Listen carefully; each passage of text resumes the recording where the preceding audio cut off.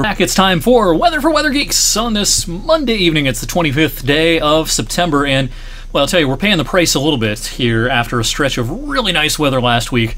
Not so nice over the last couple of days, and this will be the case for the next couple of days as well, taking us into midweek. Now, Sunday was our coolest day in over 3 months, with a high of only 66. We did a little bit better today, back to average at 71 this afternoon. But yeah, after stringing together 4 warmer than average days at the during the second half of last week and the start of the weekend, it's definitely been a little bit of a change over the last 2 days, and a change that will continue as we go into Tuesday and Wednesday. Time lapse from our Canfield Fairgrounds camera showing the stratocumulus clouds overhead most of the day today.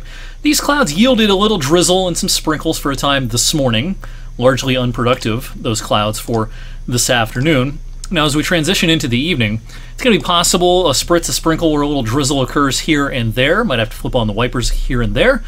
Otherwise, just a lot of clouds for the rest of the night tonight. So yeah, what you see is what you get for the rest of the evening and into the overnight as well. Our weather unsettled for the next few days thanks to a stalled front nearby, and also this cutoff area of low pressure, real easy to find on the water vapor imagery this evening.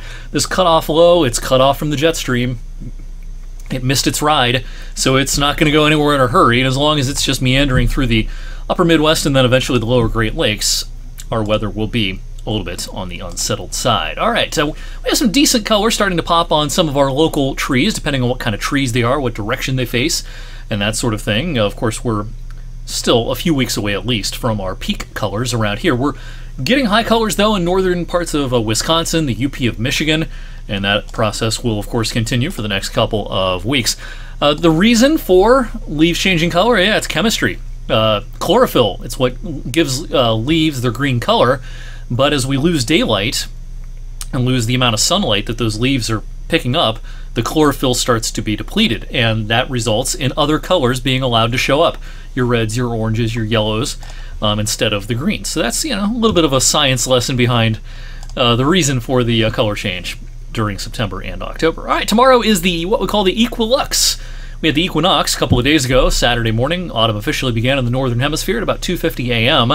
But because of our latitude and kind of the different ways in which we officially measure sunrise and sunset, we actually don't have exactly equal day and night on the equinox.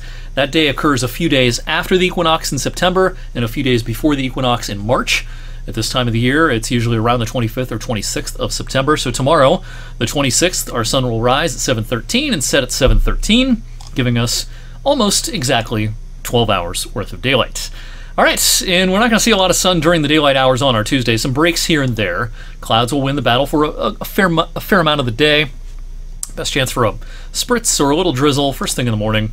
Most of the day should be rain-free. Same idea Wednesday. A lot of Wednesday will be dry. In fact, the sun may try to come out, especially in western PA, as we get into the afternoon on Wednesday, but that'll be a temporary thing. I think the clouds will win the battle again by Wednesday night, heading into Thursday, and that'll actually set the stage for our most unsettled day of the week, which will be Thursday, because that's when our low finally starts moving more, and as it pushes into the area, pretty unstable atmosphere Thursday. I think showers are going to come and go throughout the day. Probably not any sort of total washout or anything, but that'll be the day that showers will visit with the most frequency over the next few days. But the story as we go into October is going to be the warmth, no doubt.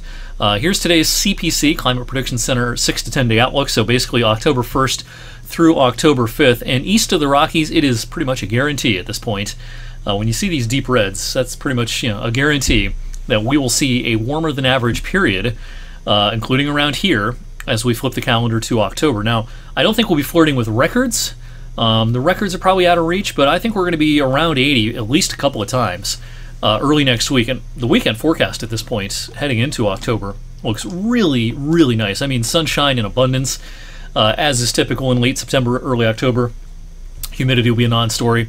Just picture-perfect weather coming our way, it looks like, for the weekend and probably early next week. And if you're, not real anxious to put on that furnace just yet, you're going to like that medium range forecast. We'll talk more about the medium and longer range in future editions of this very same video this week, same time, same place, on all my social media outlets, and of course on YouTube as well.